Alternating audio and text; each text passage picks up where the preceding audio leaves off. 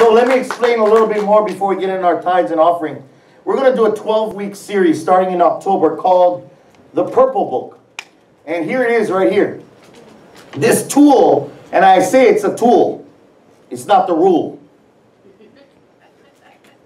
You know what is the rule? The Word of God is the rule. Amen. But what I love about this tool is that every single page forces you to go into God's Word.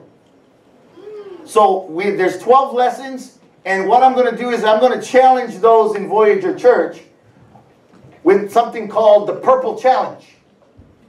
Option 1. You can come to church on Sunday, listen to the purple sermons for 12 weeks, and I'm sure you're going to get a lot out of it. Option 2. You can listen to all 12 sermons, but then pick up the book and do the lesson, the very short lesson, each week after you hear the message. This is it. Easy. Do it during the week, reflect on it, and grow with the purple book combined with the purple sermons that I'll be giving. Option 3, and this is the best option of all. Listen to the sermons, pick up a book, and join a discussion group. Get other people who are doing the purple book together to just discuss what you guys filled out in the lesson. How does that sound? Sounds good. So we pray. Now, if you want to have an early order on these books, they're very cheap. And if you need, I don't want money to be an obstacle or a hump. So if you need help with this, let us know. But there's a sign-up sheet. Jan will be with Carolyn at the connections table. Sign up for a book because we're going to order. We got a bunch, but we can order some more. And we're just preparing ourselves for Voyager church-wide purple campaign. This book has changed the lives of millions across. They use it in missionaries, use it in South America. There are prison ministries that are using this, that inmates are being changed and being turned to the truth of who Jesus Christ is in their life. So the purple book right here. Amen. And if you want to look at it before you commit or whatever, I have a copy right here. All right, let's continue in the tithes and the offerings today. You know, God has been doing some great things. Last week, a bunch of us went out to Camp Agape, and it was just so wonderful. I want to thank those who helped out in the Next Step shelter this past Wednesday night. Can you give those folks a nice round of applause and appreciation? Those who either were there or those who donated. So every second Wednesday, we have the Next Step. And we want you all to be involved in that if you can. It's just a fulfilling time. Right, Cheryl? You go down there and you get to meet these families that are in the shelter there, some of them with babies, and we get to serve them. And that's what Jesus calls us to do. Amen? Amen. So let's pray for the tithes and offerings now as we prepare for that. Lord Jesus, you are so good to us. Thank you, God, for giving this small church an opportunity to serve you in a big way. Father God, we are making an impact in our community, especially with the homeless and Father, those who are in need, God. And that's it. That's all we want to do. We want to bring Jesus to those people who need them. So Lord, help us to be mobilized, God, and energized by the Holy Spirit to be your witnesses in our homes, in our community, in our state, and around the globe. In Jesus' name, and everybody said, amen and amen. Go ahead there, Uncle Mike. Got the ushers going around. And thank you so much, because God will bless the giver today and every time. And it's our duty to worship Him by the giving of our tithes and offerings. So thank you so much. As we move this wonderful ministry forward. Talk about ministries. I'd like to just take a short portion of our service to recognize the church that we were birthed out of. I want to congratulate New Hope Oahu for 20 years of ministry. here in the islands. Can we give Pastor Wayne and New Hope Oahu a nice round of applause? Because I tell you something, although we are a standalone church, that was our mama. And by the grace of God and by the encouragement and the encouragement of Pastor Wayne, we got the chance to plant out this church called New Hope Voyager. So we are a representative, per se, of the 20 years of ministry that New Hope has done here in the islands. And it's nothing short of what you call a miracle and a revival in somewhat, that New Hope ministry. Amen? Would you agree? Yeah. So they've planted many churches like ours all around the world. So I just wanted to mention and give thanks to God for New Hope Oahu today, because that's where our birth started. Yeah? Yeah. And we are so proud to be here. Okay. Who doesn't have a Bible? Jan? See the hands? Alan? Marlene? You like what? Father back there? Thomas up back there? If we can get some help passing those out. All right, there you go. Keep your hands up so we can get you. Now, these Bibles, you can use them. Just give them back after. No make like the days when I was in intermediate. Yeah? When a big guy used to come to me, bro, I can borrow your kind surfboard. And that was the last I seen from the surfboard. He would go out walls and then he would come out in canoes. I don't see him. Thomas, we need one up there with Thomas. All right. All right. Thank you guys for passing out those Bibles. Now today we're going to continue in our series called G5. How many of you know what G5 stands for? Galatians 5. Woo! Wait, I'm going to wipe down a little bit. Ooh, the hot up here. Everybody enduring the heat of our weather? You know, I'm stuck in a rock and a hard place. Our living room has air conditioning, but every time we leave it on, I got to take out one loan for pay our electricity bill. So, it was so funny. Last week, my wife and I said, we're gonna be hardcore. We're going to be hardcore. We're going to save money. Don't turn on the air con. We just open up the window. Open up the window. So we're sitting watching TV. 20 minutes later, I said, turn that thing on. Oh, my goodness. I feel like one char siu hanging in Chinatown, I tell you. Wow. All right. But be careful out there. Because, you know, these thunderstorms pop out of nowhere. I got caught in it Friday morning. Like, drenched. Walking. I'm still walking. Yeah. So, I was walking to work. But, here's what happened. I got under the vineyard, you know where Palama Settlement. So, I saw the cloud coming. And I'm walking down by, what is that? Lanakila Elementary. So, I'm walking down. I see the cloud coming. I look in. I can make them. I can make them. I can make them. Right when I get under the overpass, boom! So I thought, well, I got to be there in 10 minutes. Charge them. Boom in the ring. Boom. Soak to the shots. Man, I think I created some puddles inside the fish tank this past week. But all good. I had dry clothes. Was still dry. And we all good. So be careful out there. Be careful. So G5, Galatians 5. We're continuing in the fruit of the Spirit. Speaking of which, and today's title is Show Your Fruit. We have apples available for everybody here to take home today.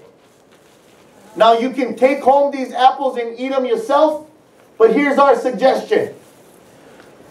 Everybody grab a bag of apples and use it as an evangelism tool. Go around your community or go around after church and hand out some apples and say, God bless you. Huh?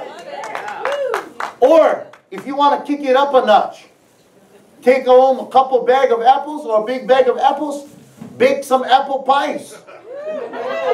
Then give out the pies and say, the Lord bless you with this pie. Now if you do that, I like taste.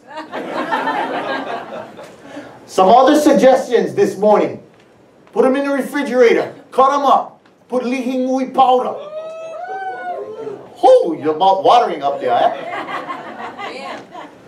And make Ziploc bags of lihing mui apple slices. And give them away and say, may the Lord wet your whistle. Can everybody take home some apples today, please? Because if you don't, I'm going to have to take them home. So please, free. Just take apples, please, today. And it's perfect in what we're talking about. We're continuing in the fruit of the Spirit. If you were here last week, we started off the fruit with agape love. How many of you remember what agape love is? Agape love is that love that seeks out the best for the other person, despite that person seeking out the worst for you. Oh, that is agape love. That's the byproduct of abiding in Him. You remember last week, I really wanted to lay a good foundation of the fruits of the Spirit. Because if we're not careful, we're going to all try and attain the fruit. We're all going to be grasping for the fruit. But in essence, what God wants us to do is focus on the branch, abiding in the vine. Because if we focus on the abiding, then the fruit will come. Amen? Amen. It's almost like that other sermon. I used the floating and pouring the water in. A lot of times we focus on getting rid of our sin, but the real focus should be being filled with God. Because as we are filled with Christ, then the sin is taken away. So we got to get our heads around what the real focus needs to be. So the focus is being filled with God, which is the Holy Spirit, and having Him take away the sin. I remember when I first became a Christian, I was potty. I was on potty. You guys think you was on potty. I was hardcore.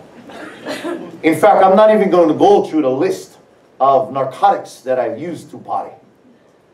But I'll say all of that to say this. When I got saved, I really wanted to change. But how many of you really wanted to change, but on our own we couldn't do it? Come on now. We could not do it. And I would cry in front of the mirror. I would cry when I would go beat my pickup. You guys know what I mean, huh? I would cry because I cannot help myself. I always pick up the phone and, oh, Bob, well, go beat me down the time. Yeah, okay. Cry! Because I couldn't stop.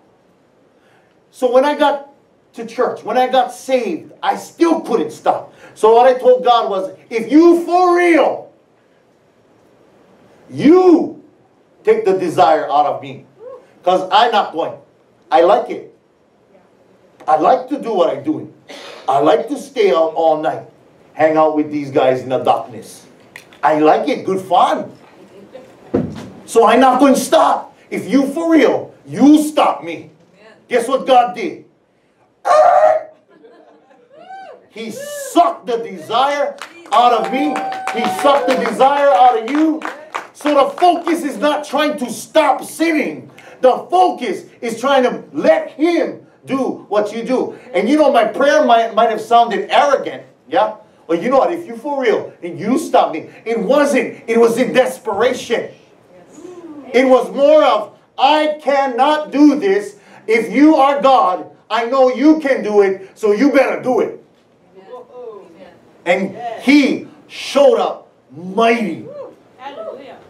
If He can do that for me, He can do that for each and every one of you in this place today. So the focus is not trying to stop sinning. Our walk with God, the Word of God, is not a list of do's and don'ts. It's a love letter written from God to you, from Genesis to Revelation, on how much He cares for you, how much He loves you, on how much He wants to be with you intimately, how much He loved you that He gave His Son Jesus Christ for you, and how that by receiving Him you can now come to Him. Bottom line, that's what the Bible is. It's a love letter for you. Yes. To be in love with Him.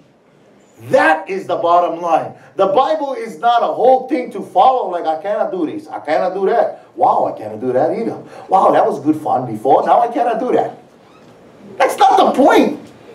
The point is abiding, to let Him reside in you through the Holy Spirit. The point is to focus on abiding and being in line with Him every day. And you know what? The fruit going to come. The sin will be erased. The fruit will be birthed. How many of you are tracking with me right now? Amen. So the three beginning fruit that we talked about last week was love, agape love. That loves no matter what. God's agape love. Now only God can love like this.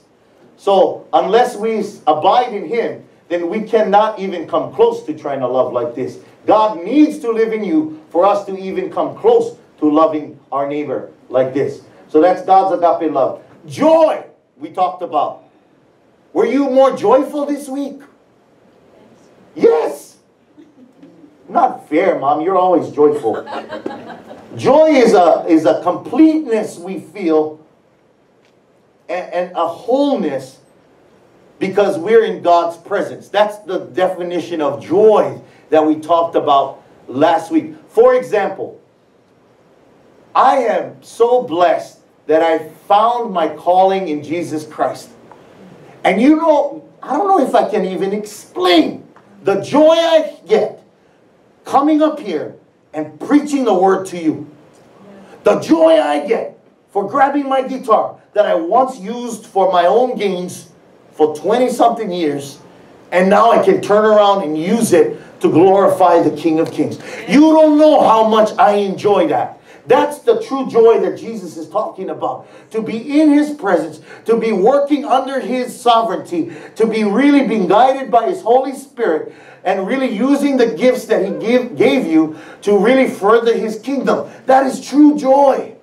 He wants that for all of us. And as we abide in Him, we get to hear Him clearer. So when we hear Him clearer, we know what our calling is. We know what our gifts are. We know what our spiritual gifts are. And if you need help with that, come and see me. I can help you with that. But the first step is to be in His Word, to being in prayer, to listen. Faith comes through hearing, and hearing by the Word of God. Amen? That's what the Word says. It doesn't say that faith comes through seeing. I'll believe it when I see it, the world says. Faith comes through hearing. So like my favorite preacher, T.D. Jakes just said, I just saw a clip of him. He said, so be careful on who is speaking to you. Be careful of what you're letting your ears hear. Because if faith comes by hearing, then we got to be careful on what we're hearing. That's why we need to abide in Him. We talked about peace last week. Now this peace is not just the absence of trouble we talked about, yeah? The world defines peace as being absent of trouble, or, you know, like when our country is at peace, so that means there's no war going on, or maybe the world says that peace is just being alone and there's no noise and you're having that time of peace and quiet. That's not what God is saying. This peace He's talking about is the tranquility, but it's not physical tranquility. It's the tranquility of heart, knowing that God got you in the palm of His hand. That's the peace that He's talking about. It's the confidence. It's the godly confidence that God got this. God, I'm in trouble. God got this. Peace come over me. Everybody understand that piece I'm talking about? Now today we're going to move on, and I was praying really, really hard about this next sermon. And if you know me, and I always say this, I'm really, really careful on what I preach about. Because every time I preach on something, the Lord decides to drag me through it. So last week was good. My week was filled with agape love, with the joy of the Lord, and with the peace beyond all understanding. And then I looked at the next fruit. And the next fruit on the list of fruit is patience.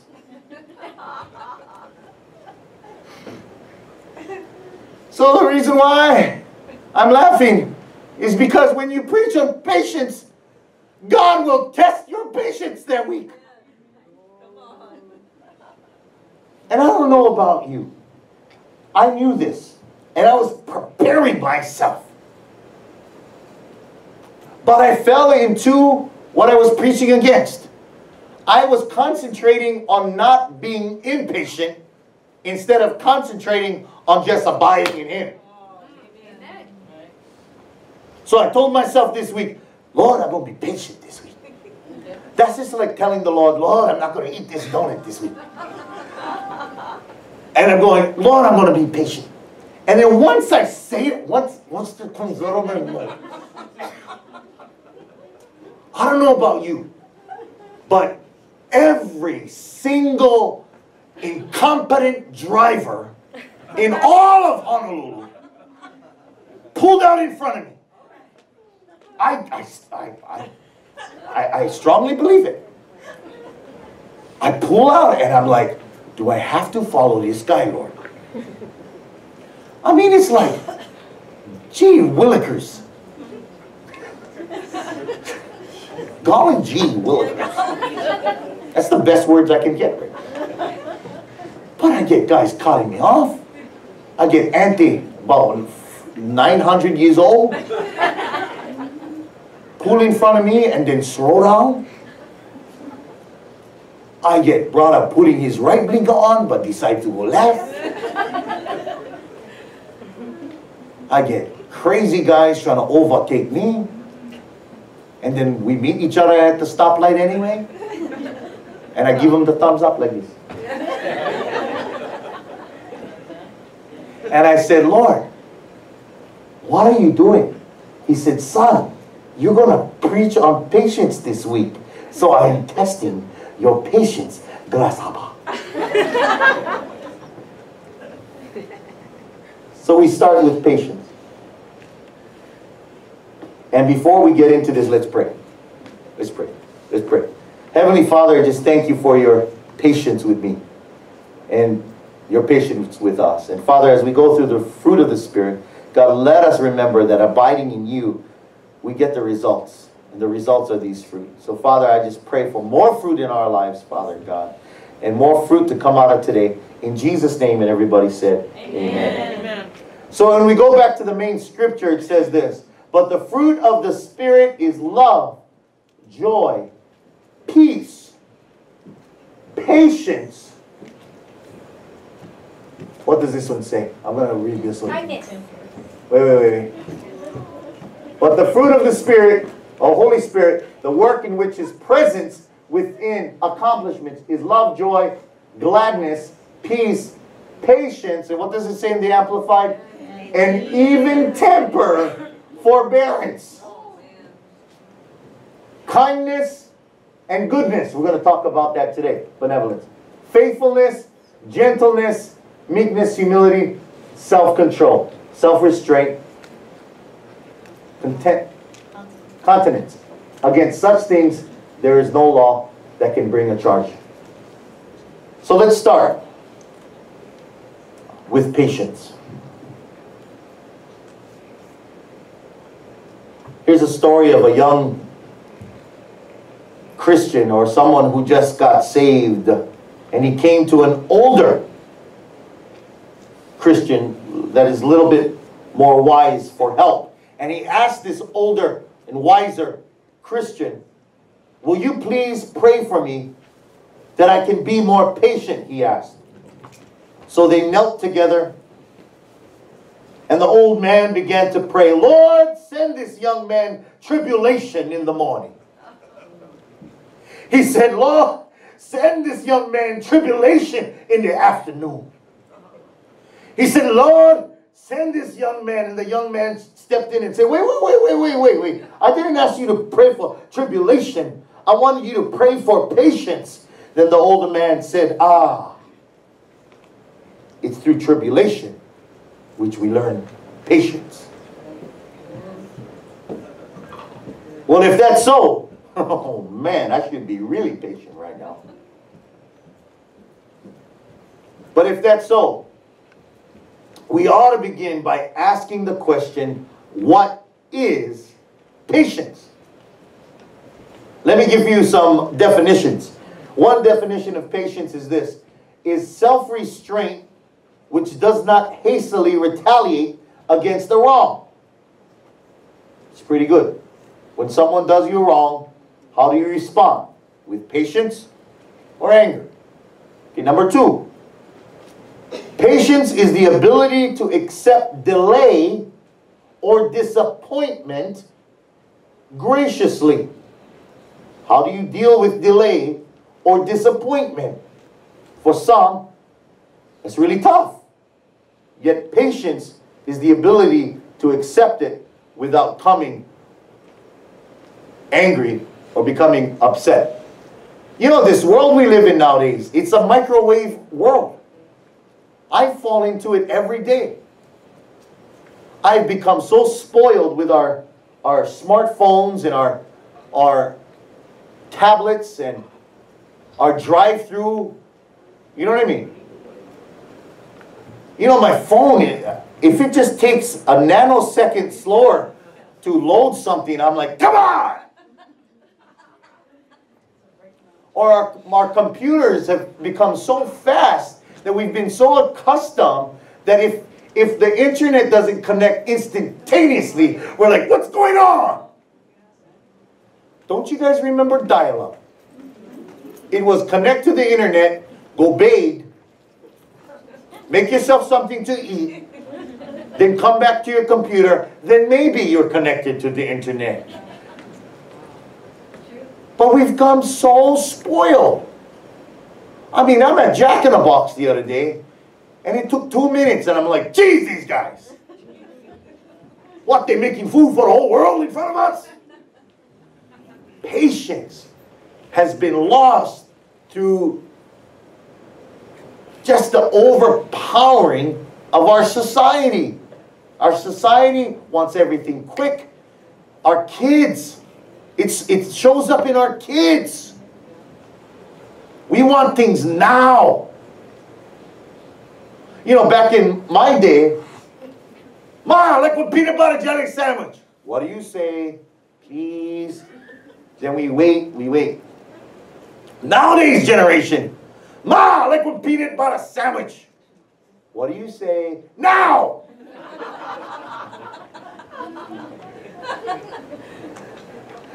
Another definition of patience is the powerful attribute that enables a man or woman to remain steadfast under strain and continue pressing on. Steadfastness, patience. And maybe that's where some of you are. Maybe some of you are dealing with a difficult circumstance today. Maybe you're raising a child. I'll tell you something. Tamale has been the tool of patience for Jamie and I for 5 years now. We've never experienced anything like that before in our life. Don't laugh, Reese. I'm going to send her to your house. Maybe you're raising a child. Maybe you're caring for aging parents or uncle. Or maybe your loved one who is ill and you've spent long hours at the hospital or a nursing home with. You're weary, but patience is the quality that says, this too will pass. It's almost over. I can keep on keeping on. And finally, this is my favorite definition of patience. Patience is a calm endurance based on the certain knowledge that God is in control.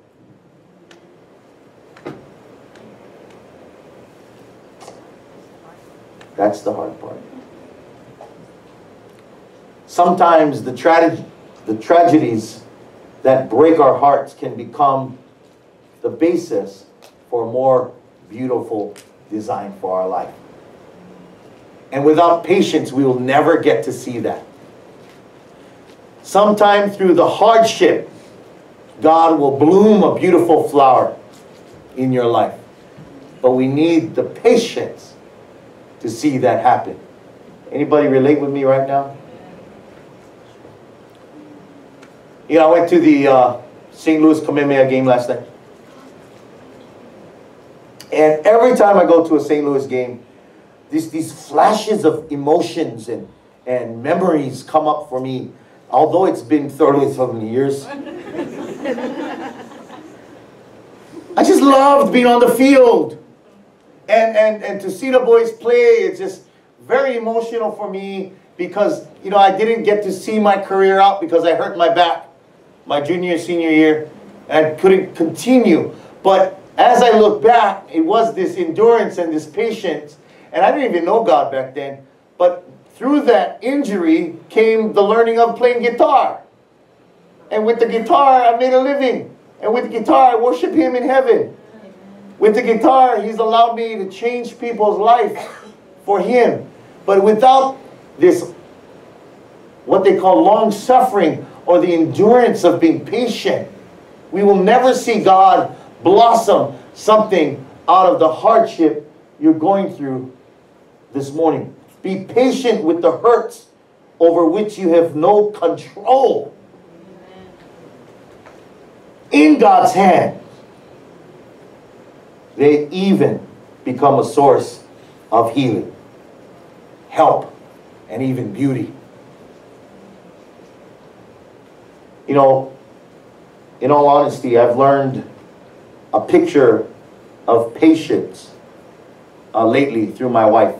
Now, a lot of people don't realize what she does for the church, and I'm not tooting our own horn or whatever, or putting her up on a pedestal, but I want to recognize that not only does she handle all the business side of our church, not only does she have to deal with a 5-year-old with special needs, not only does she do all of that for free, she's caring for her uncle, who's in his mid-70s, who has severe dementia and Alzheimer's.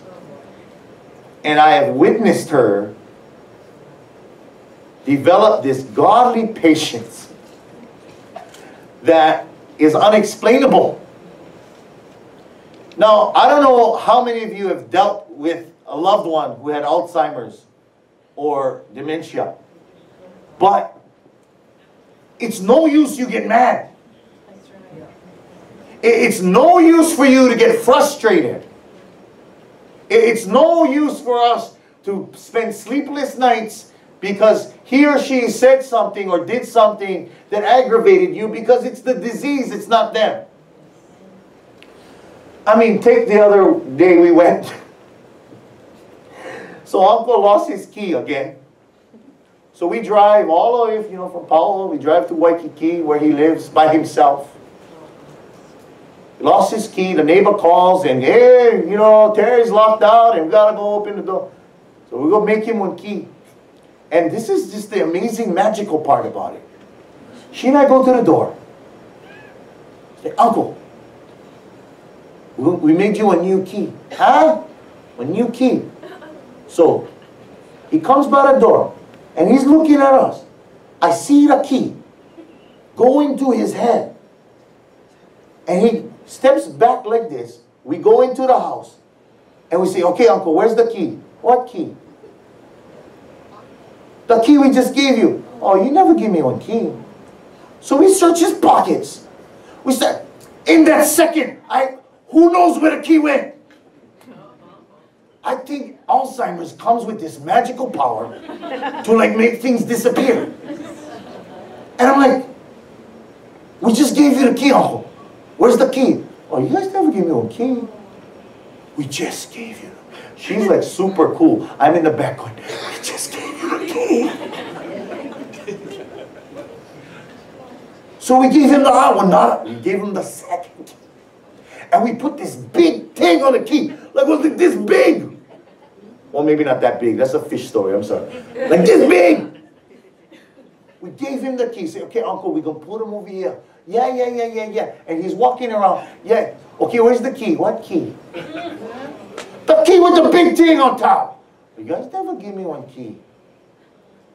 And I'm in the back going, wow. And I'm watching her deal with this. I'm going, that's godly patience right there. On top of everything this woman has to do. And she does that with godly patience. Glory to God. Because she's teaching me how to have godly patience. Amen? Amen. That is godly patience. But you know what?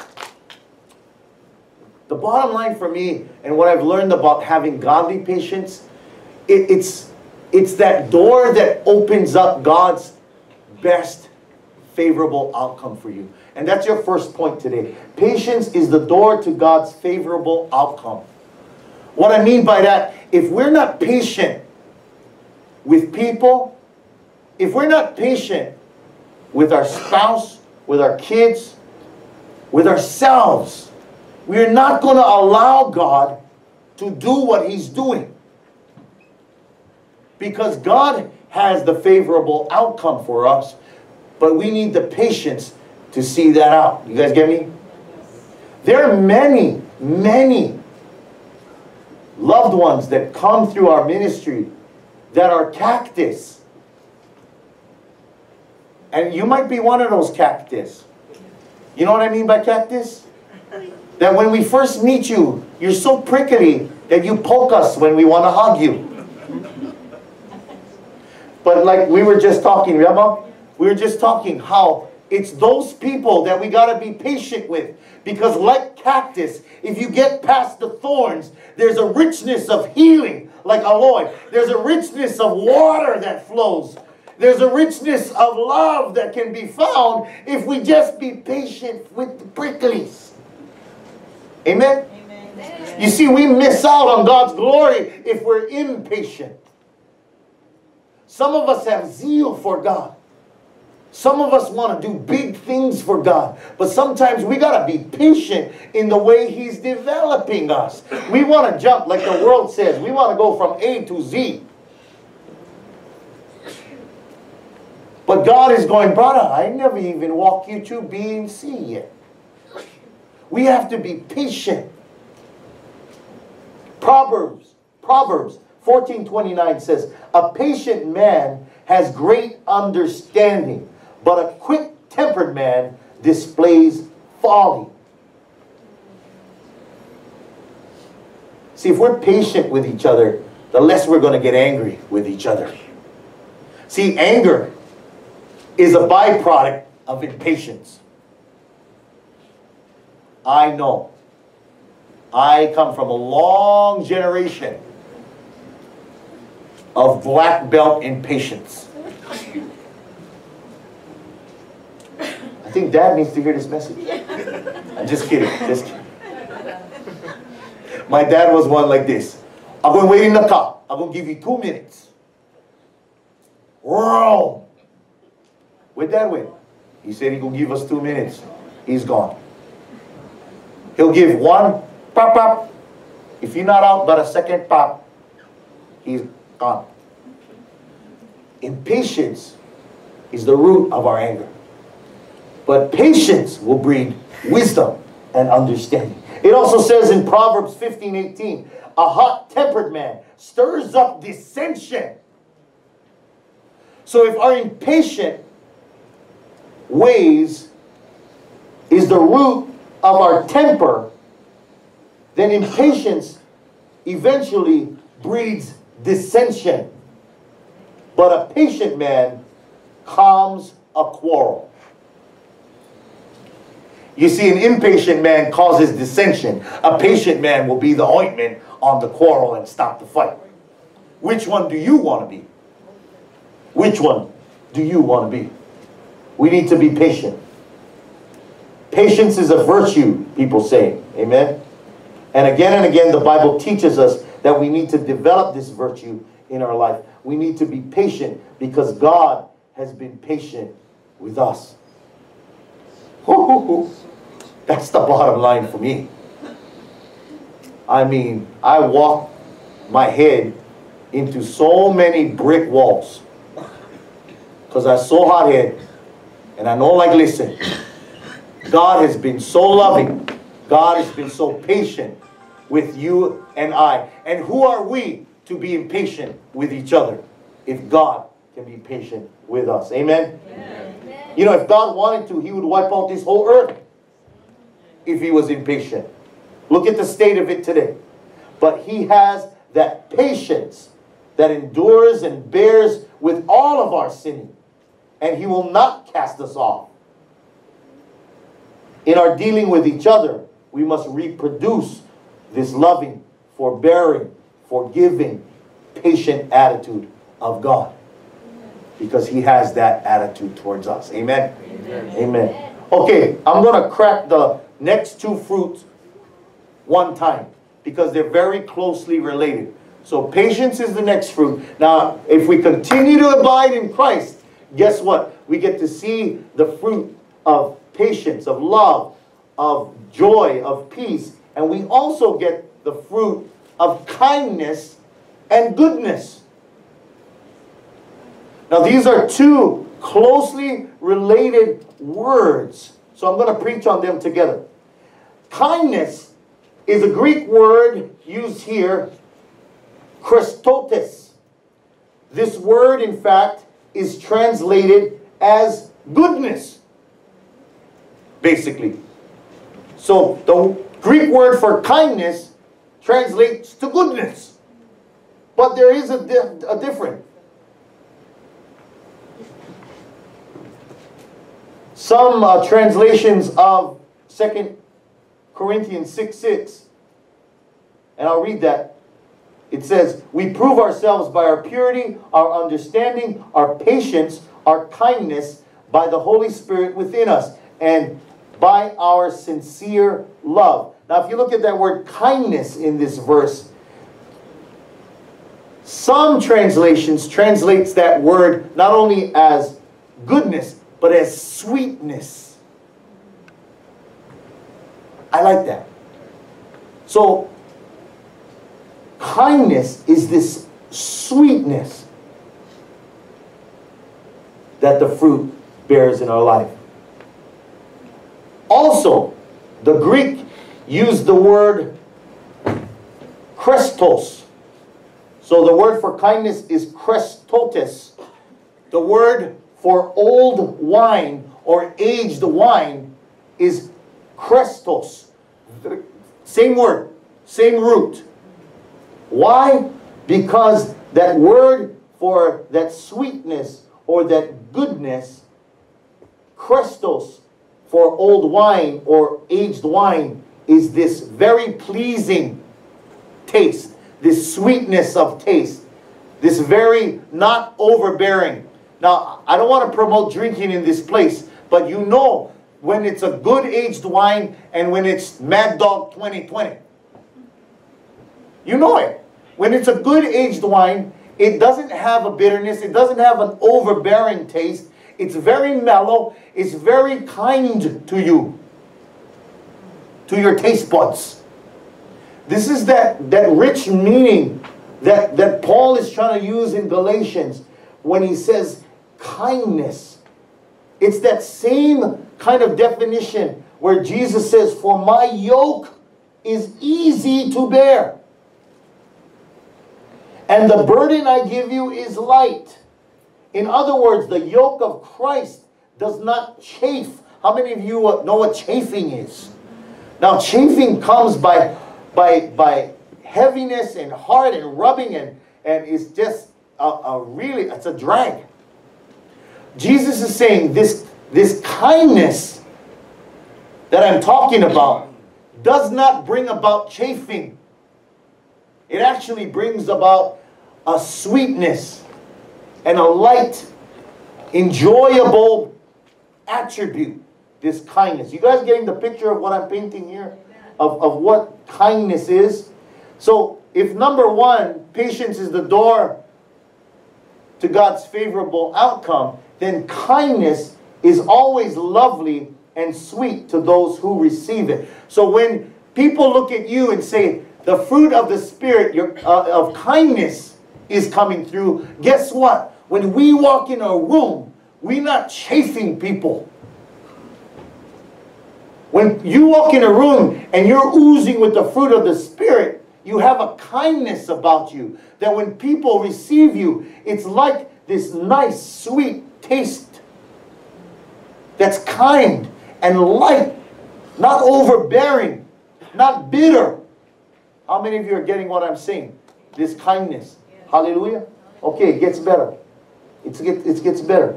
Now the word Paul uses for goodness, we just got kindness, right? And that word was Christotes. Now this word that Paul uses for goodness is agathosune. This word in the Bible is kind of like agape. It wasn't used in secular Greek that often. Very rarely. Agathosune.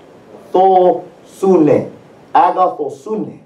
Rarely used. And it's used here in the scriptures. In Romans 15:14, it says, I am fully convinced, my dear brothers and sisters, that you are full of goodness. There's that word. They use that word there. You know these things so well, you can teach each other all about them. You see, this is that Christ-like goodness. And I will get to the bottom line of the definition and the difference between kindness and goodness very soon. But check this out. Ephesians 5:9 says, for the fruit of the light consists in all goodness and righteousness and truth. Then in 2 Thessalonians 1:11 it says, to this end also we pray for you always, that our God will count you worthy of your calling and fulfill every desire for goodness and the work of faith with power. Now I use these scriptures to really describe the goodness as opposed to kindness. Although they're close in relativity, they're quite different. Goodness is the virtue that preserves the heart of Christ. Okay? So kindness would be that sweet, loving, very giving, as opposed to goodness. Now, goodness is preserving the heart of Christ. Now, let me explain. This Greek word is the most broad or widest for the word goodness. It is defined as a virtue equipped at every point. So what is the difference? Let me break it down before I wrap things up. Agathosune might and could rebuke and discipline. So that goodness might. So out of this goodness, it has the ability to correct or rebuke. Now, that goodness as opposed to kindness, Christotes, that kind of kindness can only help people. You see the difference? The goodness preserves the heart of Christ. So, in that case, that being good, having that kind of goodness, can step in with love and say, hey, this is not right. That's the goodness. The kindness is the type that just comes in and just hugs and loves. You get the difference? There's goodness, and then there's kindness. The kindness just love and hug, hug, hug. Now the goodness is the one that preserves the good of Christ. So it can go, hey, in all goodness, stop doing that. Amen? Amen. So now you kind of know the difference. So let me paint one last picture so we make sure we get this difference. Jesus showed agathosune, or goodness, when overturning the tables in the temple, when they turned the temple into a bazaar. You remember that part? Yeah. Where Jesus says, you know, he took the tables and he flipped them over. Because they were selling doves and things for the worship sacrifice. He said, this is God's worship house, man. Don't turn this into a marketplace. So that was an act of goodness. We can have a debate after church if you want. Because I get into this all the time. Wasn't it an act of anger, Pastor? So that rationalizes me. I can go overturn the table if it's like, you know, for a good purpose. In the name of Jesus, I'm going to slap his head. Because I have righteous anger. No. Agathosune is a goodness. And out of that goodness is why he turned the tables. He said, hey, this is not for that. I'm preserving the heart of my Father. That's goodness. Now, Jesus showed Christotes when he was kind to the sinning woman who anointed his feet. You see the difference? Goodness and kindness. So as we continue to abide in Christ, these fruits start to rise up in us. A godly patience that doesn't give up on themselves and others. Be patient because God has been patient with you. As we abide in Christ, the fruit of kindness will well up in us in all of our dealings. This brings the sweetness of God that warms the heart of others, leaving them in an embrace of Christ's love. And finally, if we continue to abide in Christ, the fruit of goodness, the strength to do good, showing Christ-like virtue in every area of your life. I don't know about you, but I want to abide more in Christ so I can have more fruit like this in my life. So this week, go show your fruit. Go show your fruit. Amen? Amen. Amen. Let's stand. I got a few announcements. Yeah! Everybody stand to your feet. For those of you sleeping, wake up! All right. Before we close with a song, I want to remind everybody that we do have Wednesday Bible study service at 888 Ivile.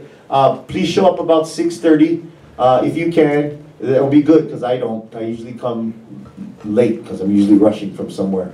But please get there early so we can get you up because you need a code to get in. That starts at 6:30. Well, doors open at 6:30. We usually get started a little before 7. We have worship. We share the word. We break up into small groups and it's awesome.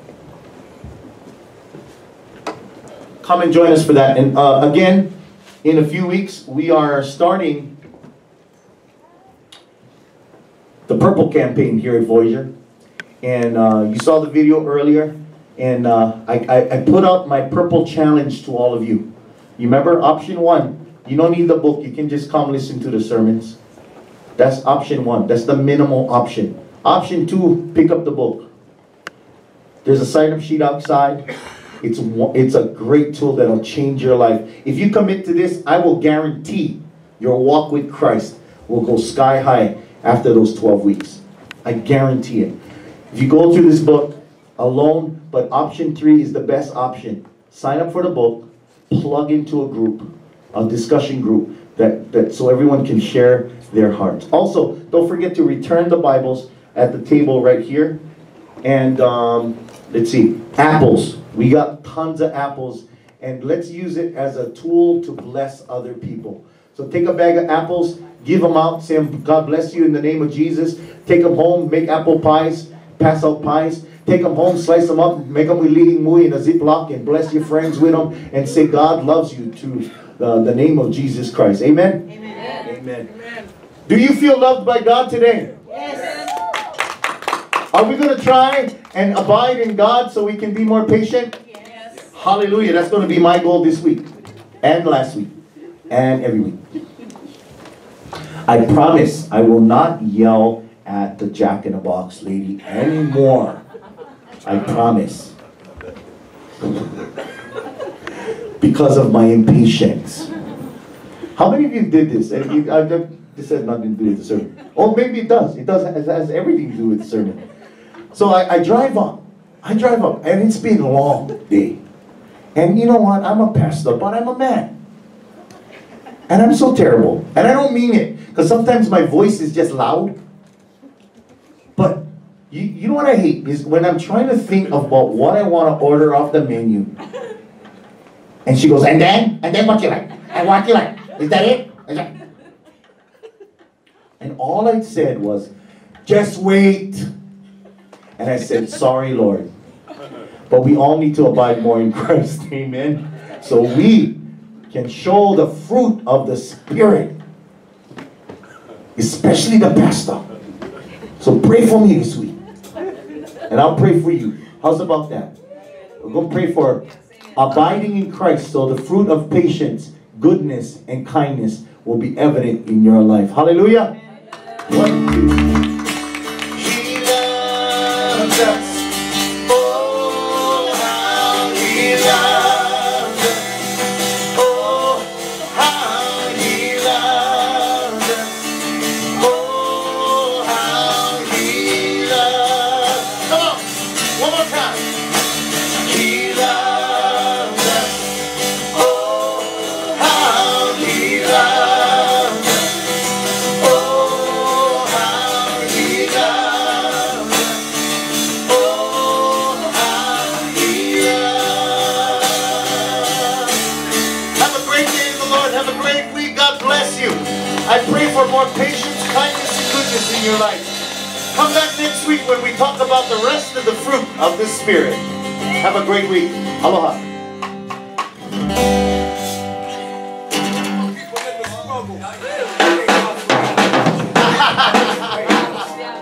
Let's go!